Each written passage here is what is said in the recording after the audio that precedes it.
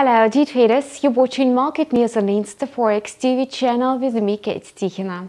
After the ECB meeting, traders were actively selling the single European currency. However, today the euro-dollar pair is correcting upwards. The euro is holding a bit below 1.1560 levels against the greenback. The US dollar edged lower on the back of concerns over Donald Trump's increased protectionism, which provides the single currency with some support. Meanwhile, the consumer price index in the euro area advanced by 1.9% in line with the consensus forecasts and preliminary estimate. The inflation is slightly below the targeted level of 2%.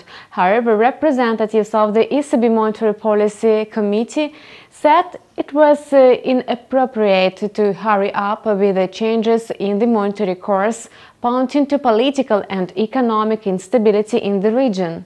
Currency strategists suppose that given the current trading sentiment, the euro-dollar pair will close the week in the negative territory again. You were watching Market News on Forex TV channel with me, Kate Tichina. We wish you profitable deals with Forex.